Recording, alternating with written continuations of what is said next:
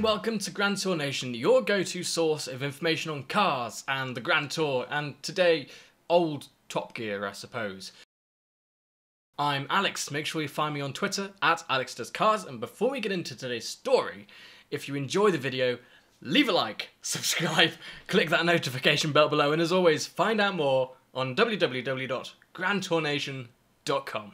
The Top Gear specials were the best, weren't they? We watched as Jeremy Clarkson, Richard Hammond and James May embarked on adventures across the world. They drove through war-torn cities, pushed 3 beta cars to the limits and sometimes even made the history books.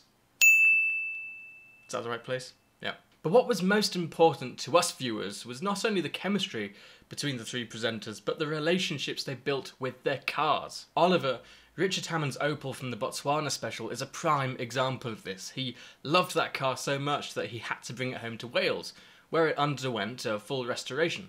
He still owns it to this day, and it's become one of the most famous cars from Top Gear history, up there with the invincible Toyota Hilux and Jeff.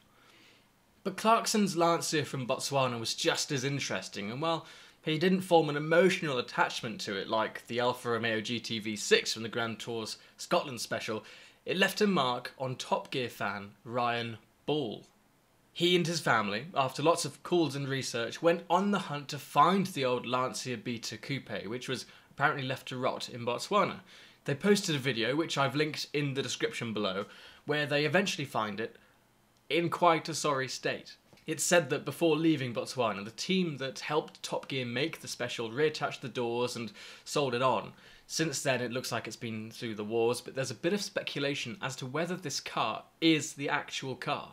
I believe it is the real car. 1, because of the number plate, but 2, Ryan actually shows us the damage left over from where the battery shorted out on the bonnet. And while we're not shown in the video, Ryan also mentions bullet holes in the floor.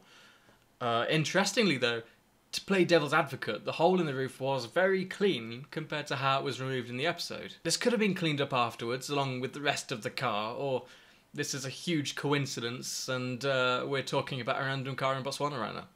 Let us know your thoughts in the comments.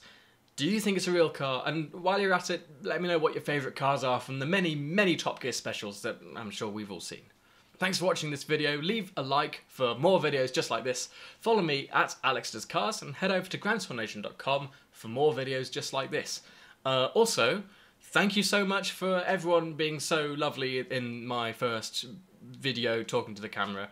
It went down really well. It's got something like 50,000 likes, which is just absolutely ridiculous. And I'm just so grateful that everyone was so kind and was so nice, because I'm not great to the camera. But we are trying to do this YouTube thing, so let us know in the comments what you want us to do. Do you want us to review cars? Do you want us to find the cool cars from Top Gear? Let us know, and we'll try and bring you the best content we can, which we've been doing on grandtournation.com for as long as I can remember now. Thanks so much for watching. Again, talk to you soon.